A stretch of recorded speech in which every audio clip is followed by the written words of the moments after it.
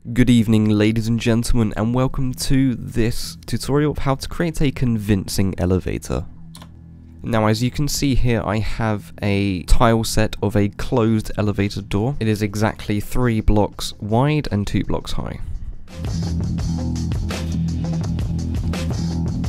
And within our event creation here, we just have something to set a variable.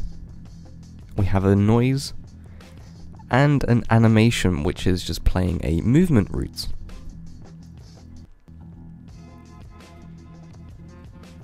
Now the movement route, it changes the image to slightly open and then just goes down left, right and up, to cycle through those as if it was a walking character. The variable that we have sets it so when we're on floor 1, we cannot access the floor number 1 within the elevator. It will not work, it will do nothing.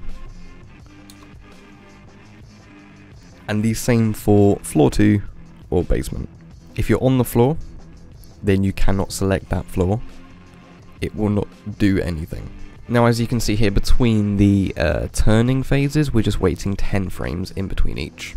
And then we have a player movement route just so we can move through the tile, and it transfers us into the elevator space itself. Now inside the elevator, again we have that closed elevator door tile set. We also have a light in the center, and this is the switch for selecting the floors. Now you can see we have if statements and show choices. So if floor lobby equals floor 1 elevator, it won't do anything. That's because we're already on floor 1 and we don't want it to, go through the phase of moving since we're already on that floor. Now you can see for floor 2 and basement we have shake screens, playing sounds, and the same for the door movement. We have that for close and open.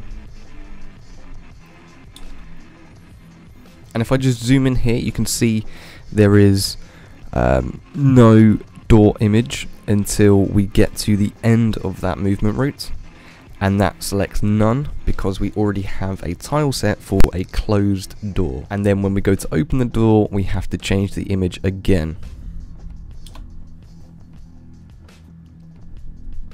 But you can see it's pretty simple. It's basically using switches, which allows us to say to the transfer event, hey, this is the floor we're on, so transfer us to that floor. So the way I had this before is I had 3 separate maps which just transferred me to a different elevator room. It was messy, and it can just be optimized a lot more, and that's all we've done. We've just got some switches, so if we choose floor 2, then it flips a switch on, it plays the movement route, which is the doors closing, plays the elevator sound, the machine, shakes the screen left to right, plays a bell sound, and then opens the door. However, because we have that switch selected, transfer event that I've got at the door, it selects from that list. So for this event, the transfer event, we have if statements. If floor 1 is on, then it transfers us to floor 1, we turn it off again, and so on. So very simple, very optimized, and it just works perfectly. As you can see on the outside here, I was using just a different way of doing it. I didn't like it, so I'm going to this new method of making this, this convincing elevator idea, which is using the closed doors as the tile set, and then just overlaying that with the event of the door opening itself. And it overlays perfectly because we have the tile set as a cross or an X, which is collidable, but it also means that it's not going to show above the event. So you can see there we're just selecting the image, which is the doors opening and or closing. But yeah, that's how I made this elevator system. I think it works, really well. So I'll just let you see it now.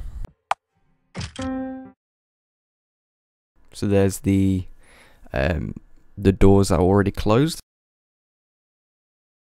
Now they're open, you're inside. You can select the floor from this switch. If you see, if I select floor 1, it does nothing.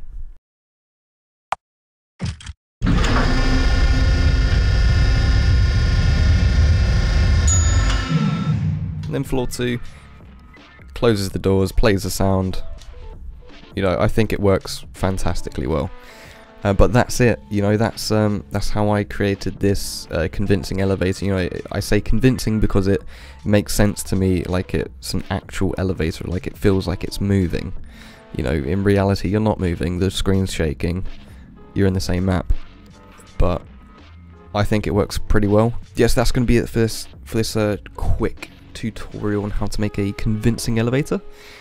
This is also going to be a new series that I'm thinking of creating, just these short form tutorials for specific ideas or specific things. So please let me know in the comments if you'd like to see anything specifically, or anything you're having trouble with and maybe I could help out.